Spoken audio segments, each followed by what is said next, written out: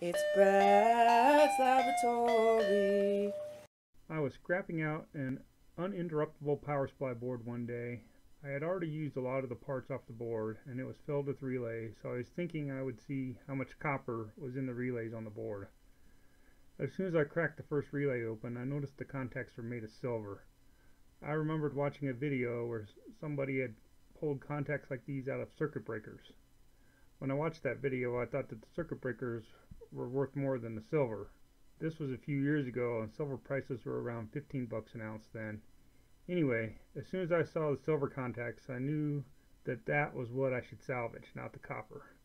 There were 6 or 7 relays on this board, and I just ripped them off with a pair of pliers and cracked them open to pull the silver contacts off the copper spring lead.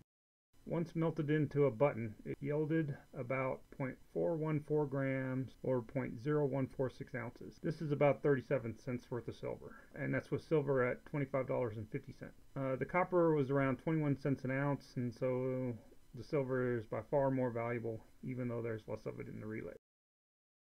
A few months later, I'm in my crawl space working on running some network cables and some coax cables to a TV location. I was playing Twister around the heating ducts, and I was laying on my back on the dirt floor, and something jabbed me in the back. After twisting around, I found it was a large relay, maybe dropped there from when the house was built in the late 80s. The relay was dusty and a little beat up.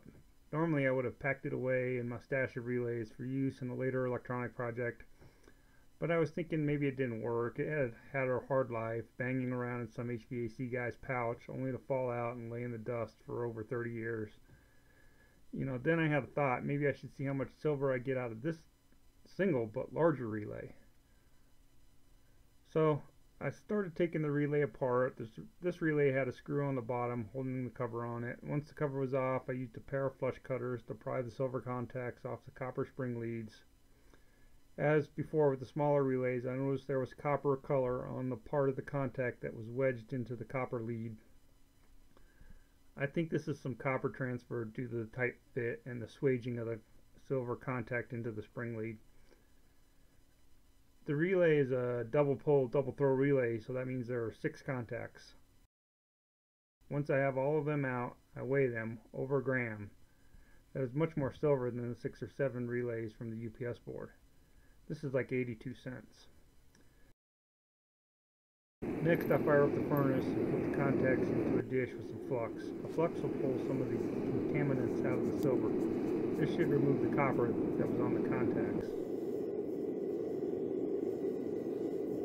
After smelting, the button weighs a little less than a gram, which was expected.